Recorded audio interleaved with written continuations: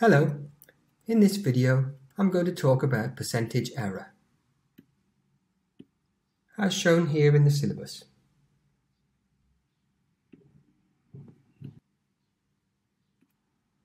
The formulas for the areas of plane shapes are shown on page 2 of your formula booklet. And the percentage error formula is given on page 3 in your formula booklet. Whenever we measure a quantity, there is almost always a difference between the measured, or the approximate value, and the actual, or the exact value. We call this difference the error.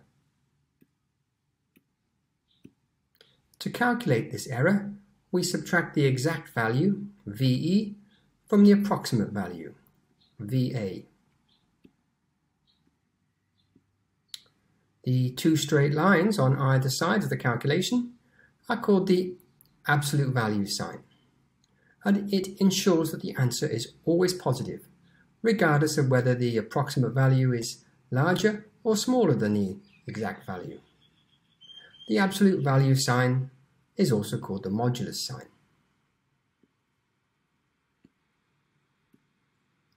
The percentage error in a measurement is the difference between the approximate and the exact values expressed as a percentage of the exact value, as shown here. Again, the absolute value signs around the calculation ensures that the answer is always positive. The percentage error is given the symbol E, where E is the Greek letter epsilon.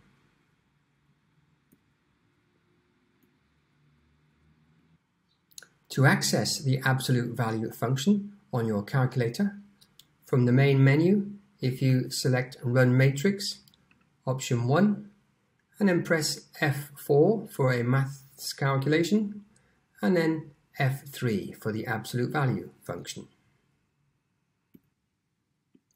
So if we wanted to work out the percentage error when using an approximate value of 40 as opposed to an exact value of 44, we would just type the calculation straight into the calculator.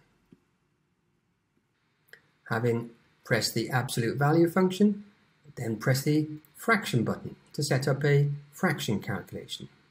And in the numerator, we put 40 subtract 44, and then move the cursor down and put the exact value in the denominator. Pressing the right cursor once to move up and a second time to move outside the absolute value sign, and then multiplying by 100 and pressing execute, and then pressing decimal display. So the percentage error is 9.09%, correct to 3 significant figures. In this question, we're asked to find the percentage error in using 22/7 as an approximation or an estimation for pi. So we first start by identifying the approximate value, and that's 22/7. And for the exact value, VE, we will use the pi button on the calculator. Next, if we state the percentage error formula as given in your formula booklet, and substitute in the values.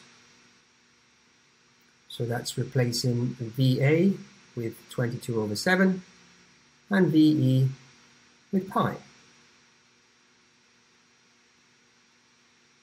Then if we enter the calculation into the calculator, again pressing F3 for an absolute value calculation, pressing the fraction button once to set up a fraction and once for 22/7. So 22, move the cursor down over 7, and then the right cursor to bring it up again. Take away and shift to access pi, and then the down cursor to get to the bottom, and again shift to access pi a second time. Pressing the right cursor twice to get outside the absolute value signs, and then to multiply by 100. And pressing execute,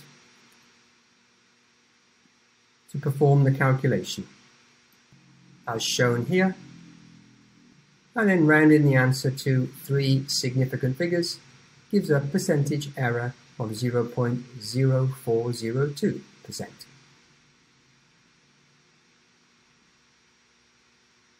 If numbers used in a measurement or calculation have been rounded, you do not know the actual value, but you can find the lower and upper bounds for it.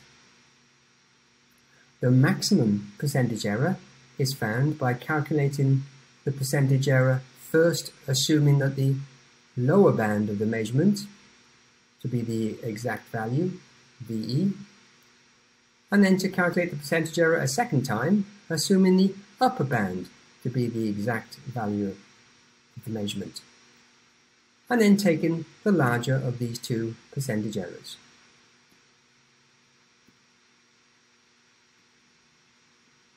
For example, if the length of a fence has been measured as 70 meters, correct to the nearest meter, then the error bound on the length measurement will be 69.5 meters for the lower bound and 70.5 meters for the upper bound. So the approximate value is the measured value of 70 meters. So if you first use the lower bound in our percentage error calculation here, and calculate the percentage error. This gives a value of 0.719%. Then if we repeat the calculation using the upper bound, 70.5, as the exact value in the calculation, and again calculating the percentage error, this time given 0.709%. And then compare the two percentage errors and take the maximum of the larger of the two. So the maximum percentage error is 0.719%. In this question, we're asked to find the maximum percentage error in the area of a circle if the radius measured to one decimal place was 2.5 centimeters. So if you first state the lower and upper bounds for the radius. The lower bound will be 2.45 centimeters and the upper bound will be 2.55 centimeters. Next, using these values, we can find the lower and upper bounds for the area, remembering that the area of a circle is equal to pi r squared as given in the formula booklet. So the lower bound would use 2.45 for the radius and then squaring it, and the upper bound would use 2.55 for the radius. And if we leave the area bounds in terms of pi, it will save having to round the answers.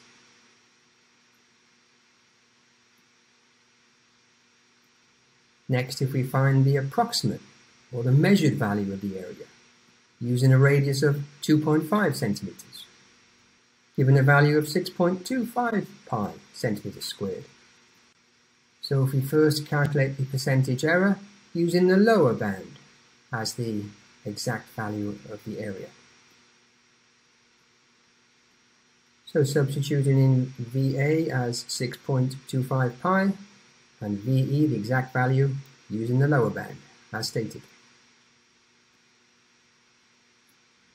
Typing that into the calculator by pressing F3 for absolute value and then fraction button, 6.25, shift pi, take away 6.0025, shift pi, and down cursor on the bottom, 6.0025 pi again, and right cursor to come up and out, and to multiply by 100, and then pressing execute, and then pressing decimal display. And rounding the results to 3 significant figures, we get 4.12%. Performing the calculation again, now using the upper bound as the exact value.